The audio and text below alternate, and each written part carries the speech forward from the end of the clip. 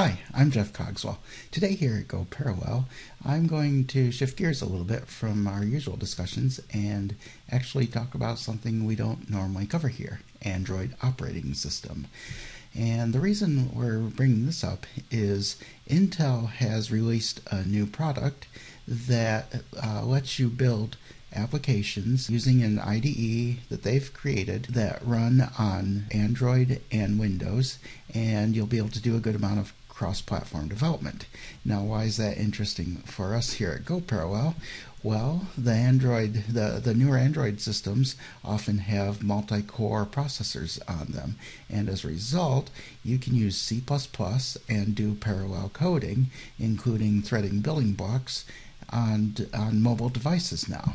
So what I'm going to do here is just give you a real brief intro to where you can get going with the product. I'm not going to have time or space to show you completely how to use it, but I'll point you in the direction of how you can get it.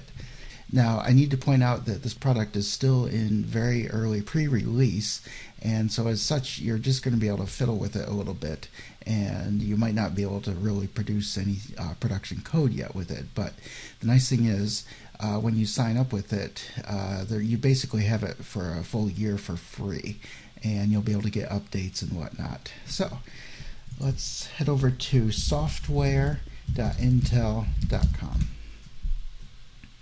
And over here, you'll see Android, or you can head up here to do Android. And then you'll head down here. Here is Intel INDE.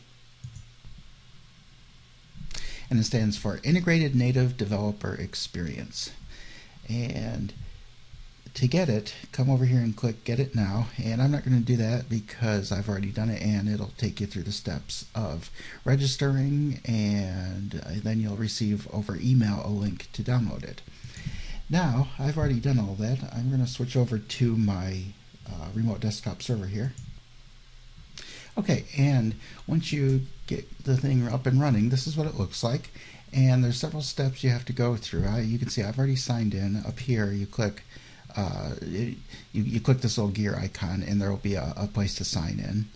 And once you do that, then you can download their Compute Code Builder, and then you can do the environment setup.